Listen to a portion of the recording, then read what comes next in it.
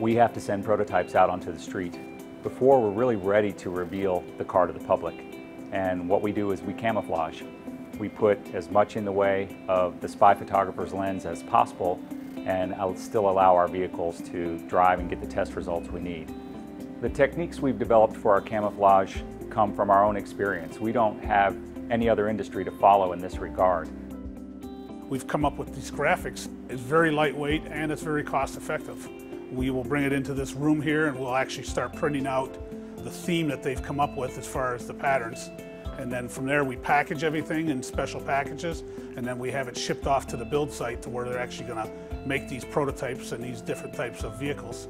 And then from there it's individual stickers that go on the cars over top of some overlays that they've chose to put on the vehicle, and that's how we sticker them. We sticker each vehicle individually.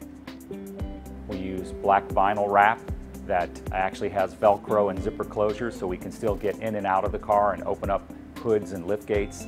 And then we actually build a fake architecture on the car that then gets wrapped so we can change the profile and change the appearance.